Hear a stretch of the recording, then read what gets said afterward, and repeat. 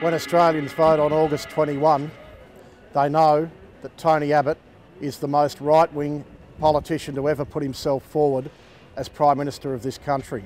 Tony Abbott established the ABCC, which treats construction workers as having less rights than other Australians. Tony Abbott is proud of the laws which see construction worker Ark Tribe facing 6 months imprisonment for standing up for his rights at work. With Abbott in charge, it'll be a step back in time and just restricting us in what we can do.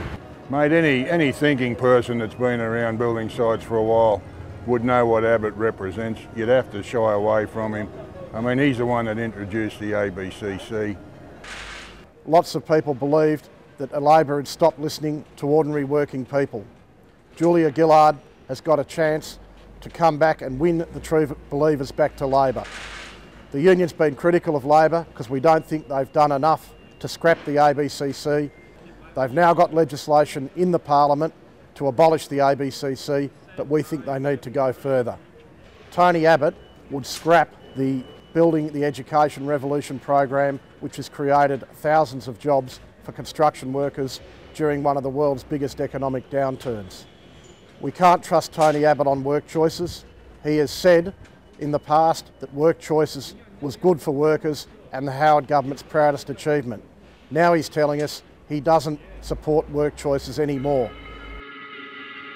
A vote for Abbott is a vote for work choices. A vote for Tony Abbott is a vote for work choices, and if any worker wants to go back to work choices, he's got to have rocks in his head. On August the 21st, Australians will make a choice. It'll be Tony Abbott or it'll be Julia Gillard.